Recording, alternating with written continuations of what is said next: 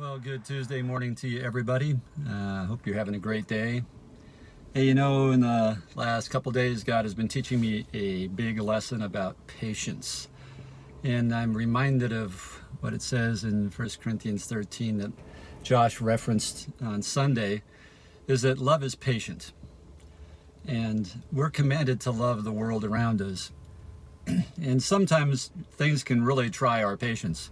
As you see, I'm sitting in a parking lot waiting for my opportunity to go register a vehicle with a whole new system that is really not very user-friendly. And so after some frustration of yesterday and now back again today, my patience is being tried.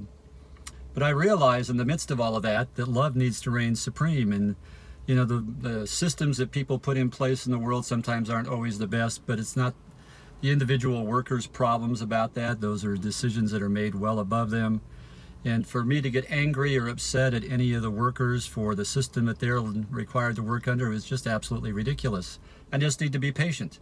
I need to demonstrate love. I need to show them that it's okay. And so I'm choosing patience today as I patiently wait again for the third time to try to get this done with their new system. And it's okay. And I plan on being as loving and as accommodating to them as possible because God was loving and accommodating to me.